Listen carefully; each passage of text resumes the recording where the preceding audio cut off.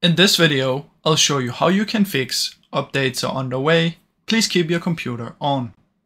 Now, if it says that on your screen and it's not coming to this Windows page right here, what you want to do is you want to hold down the startup button on your PC. So the power button, you want to hold that down until the PC forcefully stops.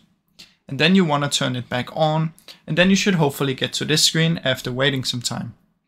Now, after you've waited some time and you're at this screen, you want to come down here and search for CMD, right click and run as an administrator. Now, once you have that in here, what you want to do is you want to type in DISM space / online space / clean up dash image space / restore health. Press enter, and then you want to just minimize it while it's loading, because it's going to take some time to scan. And once you're doing that, what you want to do is you want to come here and search for troubleshoot. Open up the troubleshooters and go to more troubleshooters. In here you want to look for Windows Update, and you want to run the troubleshooter for the Windows Update.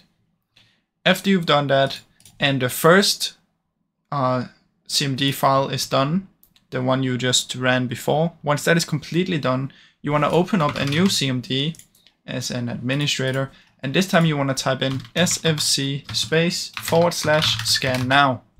Keep in mind you're only gonna want to do this when the first one is already done scanning. So just type this one in, press enter, and then wait for it to scan. And once it's at 100, you should see if there's any issues, and then it's gonna fix it. So that's basically how you can do it, guys. Now, I really hope this video helped you.